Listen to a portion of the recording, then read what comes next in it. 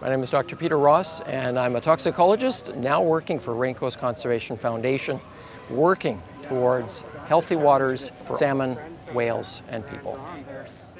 I can think of no better partner to be working with, and no better person to be joining this foundation than Dr. Peter Ross.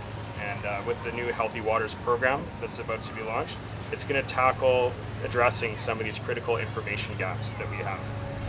All these impacts, we're starting to understand them through the Western lens, through Western science, but we know and understand from our own ways of being. And an important thing that I wanted to share in all this, that for our people, the land is connected to us, the people. And in this work that we do in trying to protect what we have and protect the earth, we need the strength of our allies. Healthy waters means a lot to different people. What we aim to do is engage with communities, notably with Indigenous nations, to build a program that is responsive, transparent, and trusted.